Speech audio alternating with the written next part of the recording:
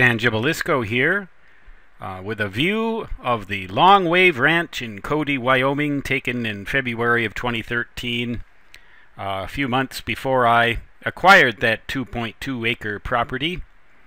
Now, as I make this video in June of 2014, I imagine what sort of climate Cody, Wyoming would have in the summer. I would imagine it could get quite hot occasionally and almost always very dry, which leads me to the topic of this video, an alternative to old-fashioned electrical air conditioning. And I say old-fashioned electrical air conditioning because these days there are better alternatives, such as the swamp cooler, also known as the evaporative cooler. And I believe that the trailer on that Long Wave Ranch property has a swamp cooler on its roof.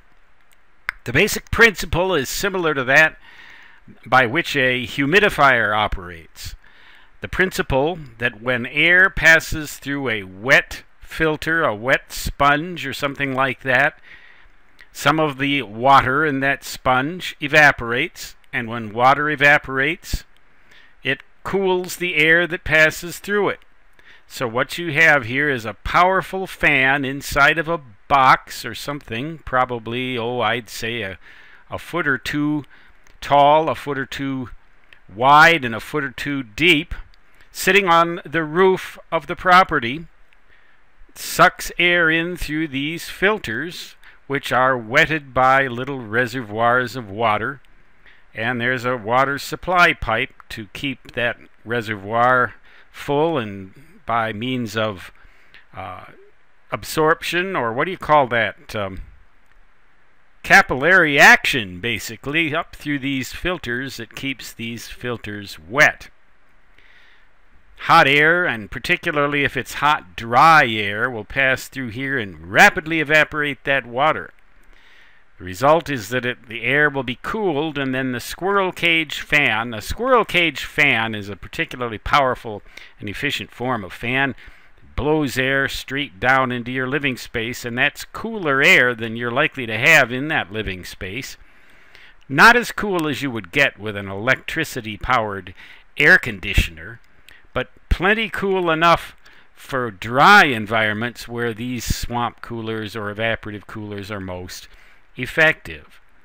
This design will become increasingly popular, I predict, because the only electricity that is used is consumed by this fan. And even a very powerful blower will only consume a couple of 100 watts, powerful enough to cool the air in a substantial living space. And the fact that this thing is mounted on the ceiling of your living space, because it's on the roof of your house, the cool air will sink in the center of your room and spread out, and you can get a pretty good result. Here in the Black Hills of South Dakota, I do not foresee that we're likely to have much of a need for air conditioning or swamp cooling if this summer continues like it is. It's been in the 30s in the mornings here in the Black Hills. But we've had hot summers, and they've always been dry. The really hot ones have been dry, like you might expect in a desert environment like this here in Cody, where it is a true desert. I believe they only get about 8 inches of rain per year, 8 inches of total melted precipitation per year. You can learn more about how these evaporative coolers work and other alternatives to conventional methods of using your appliances and getting from place to place and all of this in my book, Alternative Energy Demystified, 2nd edition.